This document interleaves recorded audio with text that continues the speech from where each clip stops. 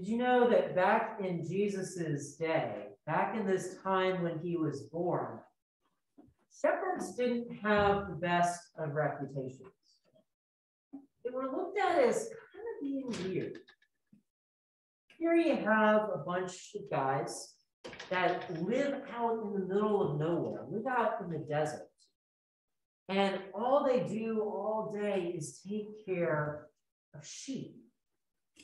Sheep being these animals that keep scurrying away, that you have to keep bringing them back into the fold. And who in their right mind would want to take care of these kind of creatures?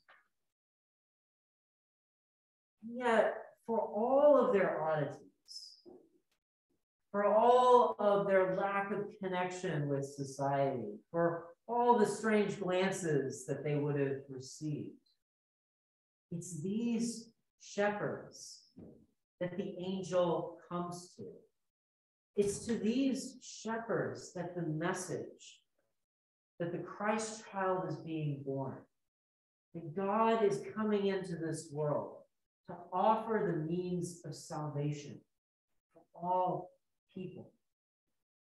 That message, the beautiful and wonderful and glorious message, is given to these shepherds, these people that everyone else would have overlooked.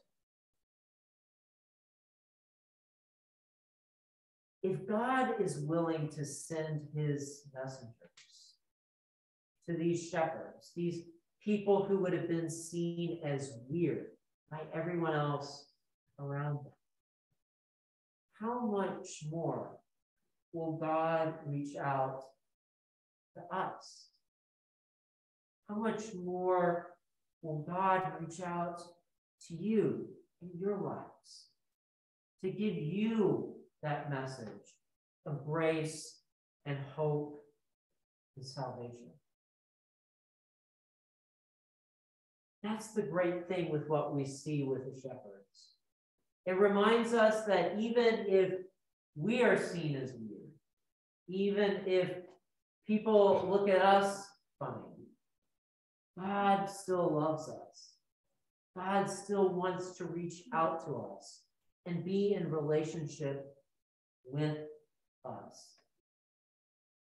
God still very much sees us as important and worthy of hearing his message. Because the truth is that God is always reaching out to us. Just as the Christ child reached out with his arms, little baby Jesus reaching out with his arms to the world, so God does with all of us. All we need to do is take that time to listen. It doesn't matter who we are. It doesn't matter how others perceive us. God is still there. And God is reaching out to each and every one of us with that glorious news and message of salvation.